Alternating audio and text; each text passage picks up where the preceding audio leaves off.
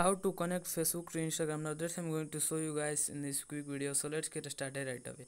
Now the very first thing you have to do is you have to open the Instagram app, and then you have to click on the accounts in your account, and then you come to this page, and after that you have to click on the three horizontal lines in the top right corner, and then you have to click on the settings in the bottom, and then you come to this page, and you have to scroll bit down, and here you can see the account center under the Facebook. So you have to click on the account center, and then here you can see in the first option setup account center. So you have to click on the setup account center, and then you come to this page, and under your username you can see your Facebook username.